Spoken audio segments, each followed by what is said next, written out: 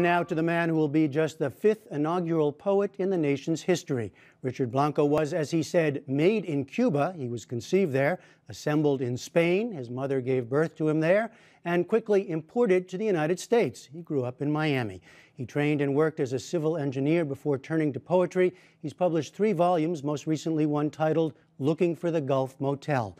Blanco now lives in the small town of Bethel, Maine. On Monday, he will become the first Latino, the first openly gay, and the youngest poet to read his work at a presidential inauguration. Welcome to you. Thank you. Congratulations. Jeffrey. Pleasure to be here. Now, let me get at some of these firsts first.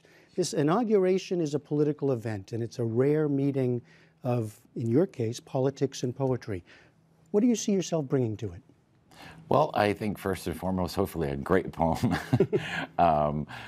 It's obviously a question that has been floating around in the air. But I would think and I would hope that I was selected first and foremost, obviously, for respect and admiration for my work. But it is also a tremendous honor. I mean, one can't help but think of all those firsts, as you just mentioned. Mm-hmm. And I feel just in that context, it feels so much as part of the American dream, sort of a little taste of the so much of what the American dream is made out of.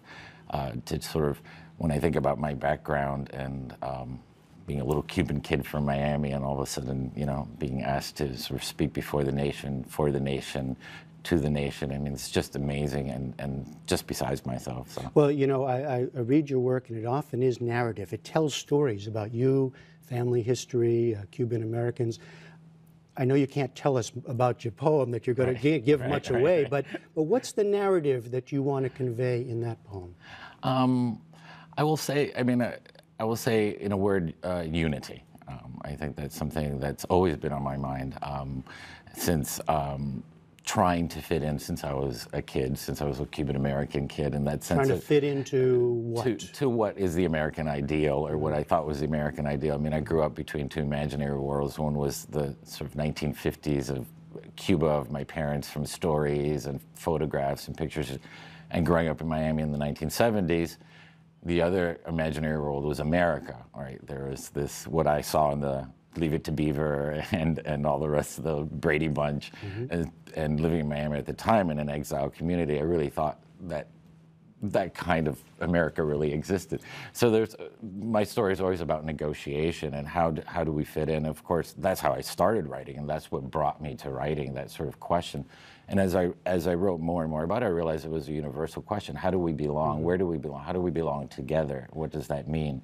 And so that's kind of sort of the same approach I'm taking to this poem. I'm asking a lot of questions of myself in the poem, even though it's in a different tone and a different voice, but it's like, what does it mean to be an American? I mean, in today's, especially in my generation, what does that mean? You know, when you mentioned coming to poetry, I was curious because you, as I said, you're trained as a civil engineer, you've worked as a civil engineer. You came to poetry, writing poetry, at least as far as I know, a little late. Yes. Sounds though. What is it that brought you to poetry? Well, I should preface that by saying, I mean, I always had a creative bone. I was always the kind of kid that was coloring or paint by number sets or whatnot. And, but growing up in a working class family, you know, the business was survival. Like, it would be a typical sort of exile immigrant family. You know, they wanted to ensure that I had a better life than them. So poetry wasn't one of the occupations in the plan. No, and then there was also sort of the cultural divide. So even though the arts were they to be discussed around the dinner table, it wasn't going to be Frost. So there was also that cultural divide, and so my parents sort of I wouldn't say pushed me, but they sort of encouraged me towards these directions. And I chose civil engineer because I was a whiz at math. So I just sort of went with that, and really was outside the realm of my possibility at that moment. It's one of the reasons that I try to speak at schools as much as I can. Had I met a Sandra Cisneros or something when I was younger, maybe that would have been more of a possibility. Nevertheless, after I graduated from engineering, I started, as I say, doodling around with poetry, fooling around with poetry, then went to a creative writing course at a community college, at Miami-Dade Community College, And then the one thing led to another, and as I say, the rest is history. But I was doing it for me, and it was interesting because I think it was fun. I was doing it. That degree was for me. That was just I didn't do it with any sort of end goal, and it was just, well, here we are. Here we are indeed, in quite a place. Let me just ask you finally, briefly, that I gather it's family lore that your name, Richard, you're named after another president, Richard Nixon. Right. Now here you are with President Obama. You were asked to write 3 poems.